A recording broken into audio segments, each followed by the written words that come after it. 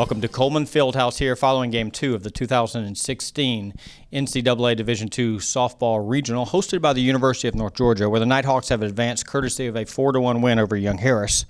We're joined by Young Harris head coach Kayla Lucas and Grace Balta. Coach, I'm going to open it up to you, some opening comments, just general comments about tonight's hard-fought game. Yeah, I mean, tonight we knew it was going to be David versus Goliath. Before coming in here, we knew that. I think we were prepared, pretty well all week. We hit right with them. We left more runners on base.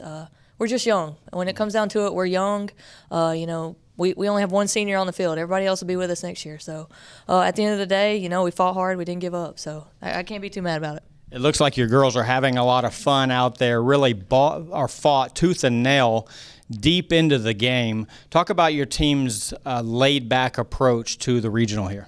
Yeah, for us, this is first time in program history for them to ever be here. It's my first year here, so for them to buy into everything I've been hounding all year just means the world to them. And I think the proof's in the pudding finally, and now that we've made it, they can be more laid back because it works. If they just buy in, it works. So, they're just here. They're happy to be here and happy to fight.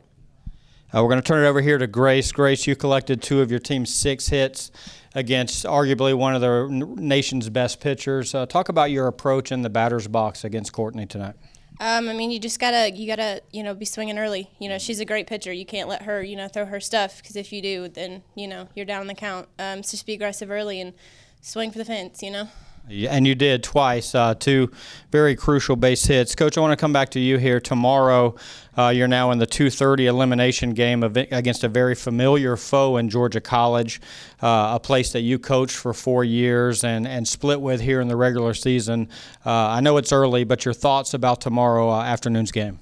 We're going to be ready to fight. We don't go down easy. We're going to fight. So, it's familiar. It's kind of a double-edged sword, but, my heart bleeds purple now, and we're coming out there guns blazing, so we'll be ready. Well done tonight, guys, and best of luck in tomorrow's 2:30 game.